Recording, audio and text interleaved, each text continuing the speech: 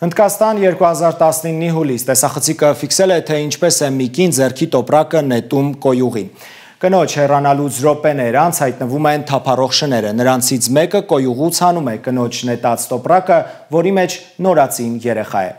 Շները սկսում են հաչալ, քաշել անցորդների շորերից ուշադրություն հրավիրելու համար։ Ի վերջո նրանց հաջողվում է քաղաքացիներից մեկին ստիպել, որ անտարբեր չանցնի։ Նորածին աղջկան տեղափոխում են հիվանդանոց, բժիշկները ժամեր շարունակ պայքարում են երեխայի կյանքի համար և փրկում են նորածնին շների օգնությամբ։ Հայաստան 2020-ի փետրվար Երևանի գործարաններից մեկի տարածքում պահակը գետնին ընկած կնոջ է նկատում ու վազում նրա ուղղությամբ։ Արյուն լվակինը պատմում է, որ միանգամից մի քանի շուն հարձակվել են իր վրա։ Կնոջը շտապ տեղափոխում են հիվանդանոց, պարկեցնում վերակենդանացման բաժանմունքում, մի քանի վիրահատություն անում։ Հայաստանում ու Հնդկաստանում թափառող շներին լավ ու վատ անելու համար չէ, որ ներկայացրի այս պատմությունները։ Որևէ մեկը չի հերքում, որ փրկելու փոխարեն կարող էին նաև նորածնին հոշոտել շները կամ գծելու փոխարեն օգնել գետնին ընկած կնոջը։ Այստեղ մեղավոր են ոչ այնքան շները, որքան մարդիկ, քաղաքաբնակները, երբ իրենց տներում կենդանիներ, մասնավորապես շներ սկսեցին պահել, չէին էլ կարող մտածել, որ այդ մշակույթը իսկական փորձանք է դառնալու։ Շները քաղաքներում շատանալու են, մարդիկ, որ կուզեն նրանց պահել, ոչ։ Հիմա պետությունը ստիպված է մեր հարկերից միլիոններ դուրս գրել թափառող չորքոտանի վտանգը մեզնից հեռու պահելու համար։ Երևանի քաղաքապետարանը սեփական բացատրությունն ունի, թե ինչու է մարդու բարեկամ շունը դարձել անկառավարելի հրեշ, որ հատկապես վերջին 2 ամիսներին ահ ու սարսափի մեջ է պահում քաղաքացիներին։ Դիտենք Աննա Հովհաննիսյանի հետաքննության առաջին մասը։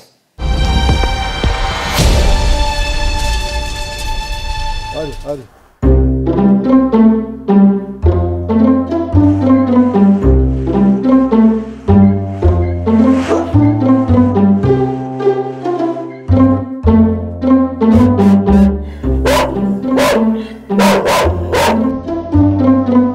Շան և մարդու պատմության ամենահուզիչ կապերից մեկի մասին պատկերացումները այս շաբաթ փշրվեցին, երբ լրահոսը լցվեց լուրերով, որ մարդու հավատարիմ ընկերը դարձել է նրա հիմնական վախը։ Մանկությունից մեզ հայտնի չալոներն ու շարիկները շատ մանուկների աչքերում հիմա գազաններ են։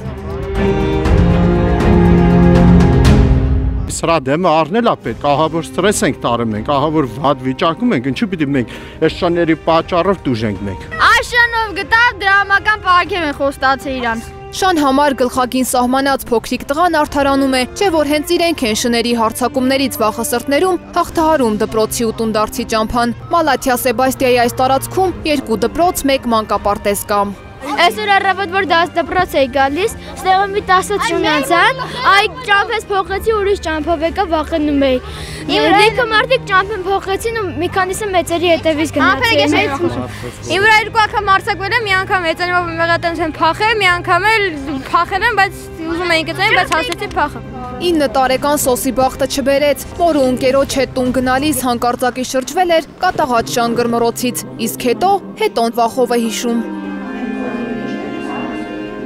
Շունը, որ գազազրել էր, արդեն թերապ կծեց, մի քիչ ընձի գցեց գետնին, որ մի քանի անգամ խփեցի դեմքի, մամա սունկով խփեց, փախավ։ Հետո տեսավ, որ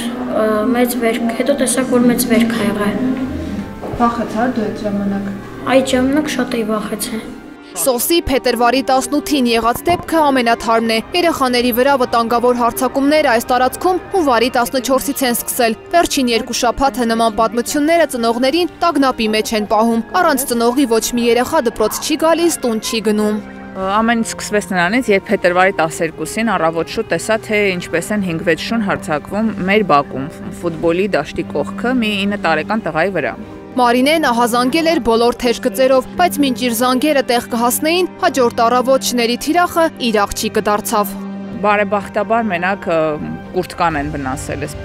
կուրտկայից են բռնել ու քաշել, եթե այդ հարձակումից բռնեին ոտքը, բնականաբար մենք էլ կունենայինք մարմնական վնասվածքներ, էլի։ Երեխաների վախը տանն էլ չի անցնում։ Քնելուց առաջ փոքրերին բարի հեքիաթներ են պատմում, որ մոռանան վերքերը, չթշնամանան շների հետ։ Թե ինչ ստրեսատար է իմ աղջիկը, մինչև հիմա վախը սիրտը ամեն գիշեր մամա սպալնիայի սենյակի լույսը չանջատես, մամա շները հաչում են։ Մոտը չլինեինք, անգամ երևի հագուստից կիմանայինք, որ երեխան այդ կողմով անցե, որովհետև պարկացրել էր երեխուն, իսկ մյուսները գլխավերևում։ Դպրոցից երեխան տուն գալուց, երեխուն շունը կծել էր։ Տենց երեխան շատ վախեցած, եկավ տուն։ Ու այդ օրը որ տարանք պոլիկլինիկա, իմացանք, որ 6 հոգու նույն օրը կծած ա եղել այդ տարածքում։ Ախ, վերջ Շան կծածի դեպքերով գրեթե ամեն օր են դիմում պոլիկլինիկա։ Վիճակագրությունը մտահոգիչ է ոչ միայն Մալաթիա Սեբաստիայում, այլ ամբողջ մայրաքաղաքում։ Մանկական վնասվածքաբանության մեջ շատ հաճախակի բնույթ է կրում, հիմնականում լինում են վերջույթների կծված դեպքեր, թե շորի վրայից, թե մաշկի վրայից, որը իրենից այո պոտենցիալ վտանգ է ներկայացնում։ Թափառող շան կծածը բուժելը բարդ է, կենթանուն չես կարող վերահսկել, իմանալ 15 օր հետո անկեց կամ լույսից խուսափում է, որովհետև այդ դեպքում տուժողին փայտացման դեմ պատվաստելուց հետո նաև կատաղության դեմ բուժման ամբողջական կուրս են նշանակում։ Շատ ուշադիր պետք է լինեն ծնողները հատկապես երեխաների նկատմամբ, եթե մատների ծայրերն են կամ ձեռքի մատների, ոտքի մատների կամ դեմքի շրջանի կծված դեպքերը համարվում են ռիսկային։ Տուժող կողմը շների մահը չի ուզում, ուղղակի պահանջում են Երևանի փողոցները ազատել վախերից, շներին հատուկ կենտրոններ տանել։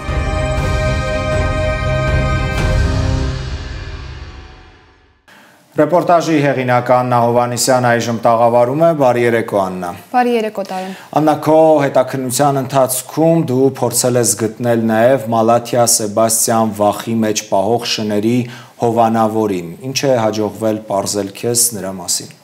Տարոն դպրոցի բակում հավաքված քաղաքացիները պատմում էին, որ իրենց թաղամասում կա մի կին, որը կենդանիների համար հաճախ շենքերի բակերում կեր է թողնում։ Եվ երբ թափառող կենդանիների վնասազերծման կենտրոնից եկել են կենդանիներին հավաքելու, նա չի թողել, պատճառաբանելով, թե ինքը նրանց կպահի, բայց ինչպես ծնողներն են նշում, ոչ միշտ է կերակրում։ Ստացվում է այնպես, որ օրերով սոված կենդանիները փորձում են կեր գտնել շենքերի կամ դպրոցների բակերում։ Ինչպես հասկացա, բնակիչների ու այդ կնոջ հարաբերությունները լարված էին, ինքս փորձեցի գնալ այդ կնոջ տուն բնակիչների տված հասցեով, բայց նրա տան դուռը փակ էր կամ պարզապես չբացեց։ Աննա, իսկ Երևանի իշխանությունը ունի քարտեզագրում, թե որ վարչական շրջանում քանի թափառող շուն կա։ Թափառող կենդանիների վնասազերծման կենտրոնի տվյալով թափառող շների թիվը Երևանում մեծ է, հատկապես 3 վարչական շրջաններում, ամենաշատը Մալաթիա Սեբաստիայում, հետո Նորնորքում եւ Էրեբունիում։ Փետրվարի սկզբից մինչեւ 20-ը 477 ահազանգ է ստացվել, բայց ինչպես քաղաքապետարանն է ասում, դրանցից միայն 100-ն է եղել հարձակման դեպքով։ Շների թիվը վերահսկելու համար թափառող կենդանիների վնասազերծման կենտրոնը նրանց հավաքում եւ ստեղծացնում է։ Այսպես անցած տարի 3000 շուն է ստեղծվել, սա նշանակում է, որ այս գարնանը 9000 շուն չի ծնվի։ Տարոն իդեպ 3 Մալաթիա Սեբաստիայի բնակիչները հայտնեցին, որ իրենք արդեն 2 օր է փողոցներում շներին չեն հանդիպում, հավանաբար հավաքել են։ Կենդանասերներն էլ տեղեկություն ունեն, որ շներին ստեղծացնելուց բացի նաև քնեցրել են։ Այսինքն կարող ենք ասել, որ այս շաբաթվա աղմուկը ինչ որ արդյունք տվել է, իհարկե վատ է այդ շներին քնեցնելու մասին լուրերը անհանգստացնող են։ Իդեպ կենդանասերների մասին, Աննա, գիտենք, որ Հայաստանում կան մի շարք հայտնի կազմակերպություններ, հասարակական կազմակերպություններ, որոնք թափառող շներին հավաքում են, պահում են, բուժում են։ Այո, Հայաստանում կա 6 գրանցված եւ մոտ 1 տասնյակի հասնող չգրանցված կազմակերպություն, որոնք զբաղվում են անտուն կենդանիների խնամքով։ Ռեպորտաժի երկրորդ մասում ես այս մասին ավելի մանրամասն եմ խոսել, նրանք իդեպ բարեգործական կազմակերպություններ են, ունեն պետական ֆինանսավորում, ինչպես կենդանիների վնասազերծման կենտրոնը, եւ փաստերը վերլուծելով կարող եմ ասել, որ այս դեպքում կենտրոնի աշխատանքը այնքան էլ արդյունավետ չէ, որովհետեւ նրանք կենդանիներին հավաքում են, ստեղծացնում, եթե խնդիր ունի բուժում են եւ բաց թողնում։ Ոչ ոք երաշխիք չի կարող տալ, որ նույն կենդանին հաջորդ օրը քաղաքացու վրա չի հարձակվի։ Շնորհակալություն Աննա, հարգելի հեռուստադիտողներ, այժմ առաջարկում եմ դիտել Աննա Հովհաննիսյանի մեծ ռեպորտաժի երկրորդ մասը։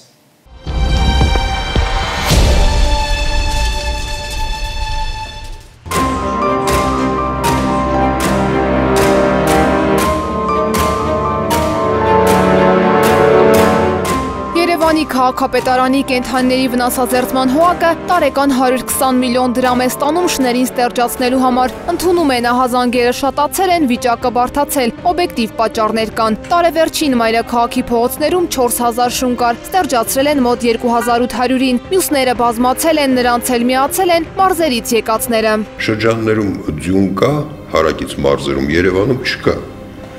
Շրջանի կենդանիները նրանք չեն տեսնում, որտեղ է վերջանում մարզը, որտեղ է սկսվում Երևանը։ Ու մանավանդ ստեղ որ սնունդ կարում են հայթայթել, որովհետև այնտեղ ձյուն է, ստեղ ձյուն չկա, գալիս են Երևան։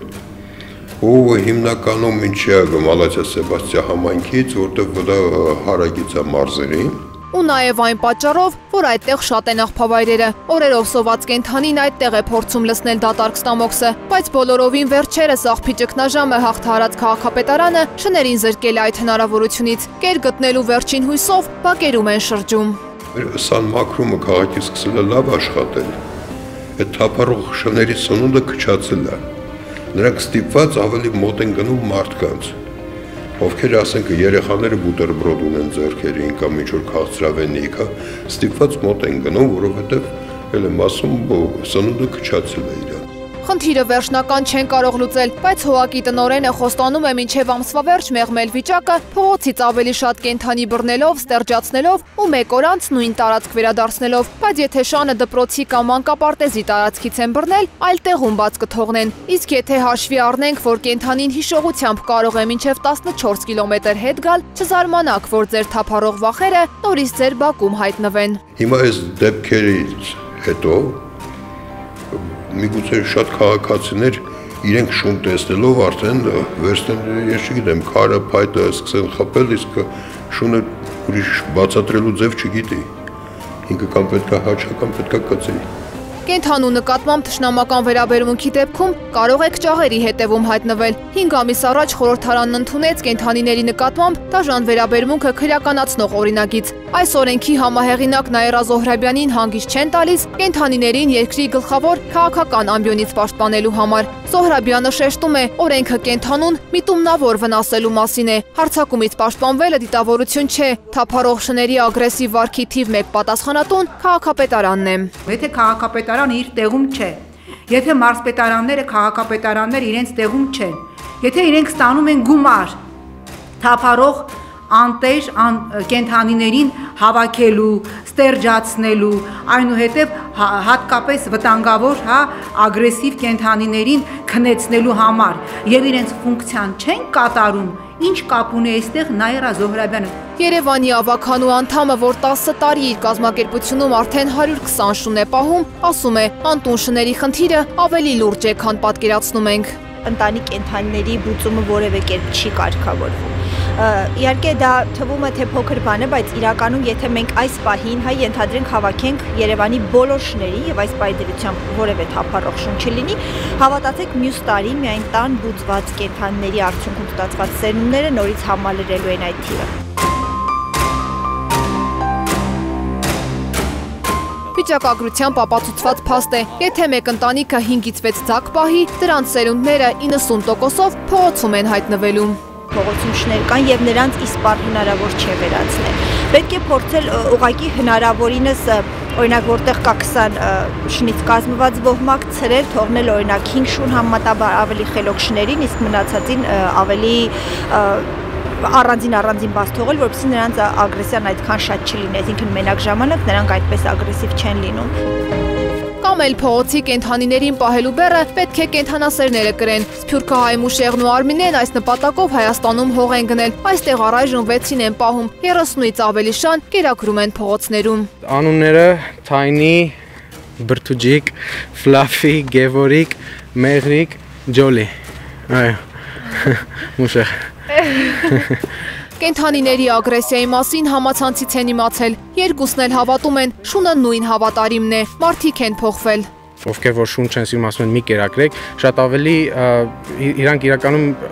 իրանք են հակասում, որովհետև եթե դու ուզում ես փողոցներում լինեն ավելի հանգիստ շներ, բնականաբար պետք է կերակրվեն իրանք, որ ավելի հանգիստ լինեն։ Միգուցե Թայնիից, Ֆլաֆիից ու Ջոլիից էլ մարդիկ վախենային, եթե նրանց չսիրեին Արմինեն ու Մուշեղը։ Առաջին կենդանին, որ մարդը վարժեցրեց, շունն էր, ու ինչ կլիներ, եթե մարդու փողոցում հայտնված հին բարեկամը խոսել իմանար։ Գուցե վարորդների հետ խոսեր, որոնց մեքենայի անիվների տակ հաճախ է հայտնվում։ Աննա Հովանեսյան, Աշոտ Մնոյան, Հովանես Իշխանյան, Հայլուր Կիրակի։